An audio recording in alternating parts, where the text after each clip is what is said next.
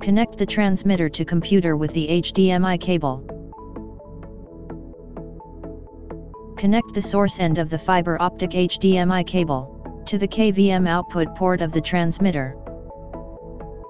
Connect the display end to the KVM input of the receiver. Connect the receiver and display with HDMI cable. Connect the power adapter to transmitter. Connect the power adapter to receiver.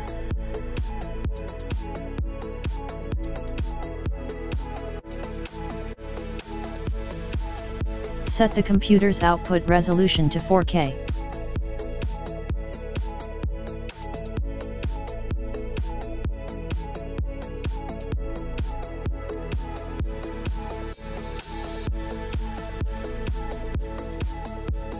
The monitor displays 4K video properly.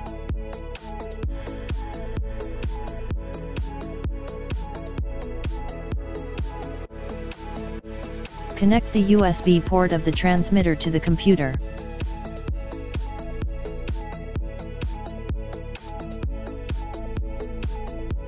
Connect the keyboard and mouse to the receiver.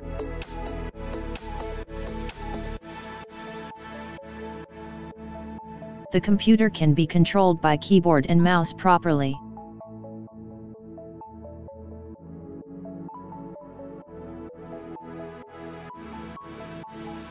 Enter BIOS system. The same, keyboard and mouse work properly under BIOS.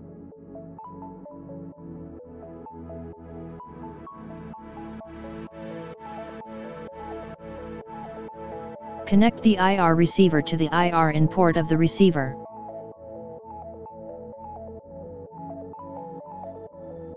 Connect the IR transmitter to the IR out port of the transmitter. Point the IR transmitter to the IR receiver of the TV box. You can easily control the TV box on the receiver side.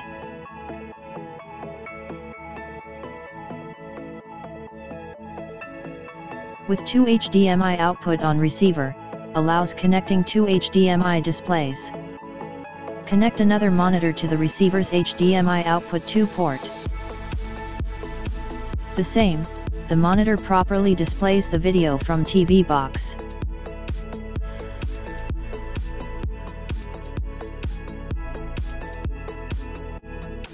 Transmitter support HDMI loop out.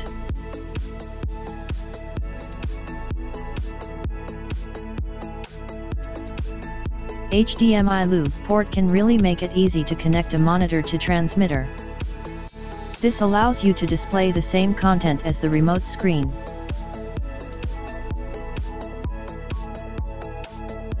Replace the fiber HDMI cable with the regular HDMI cable.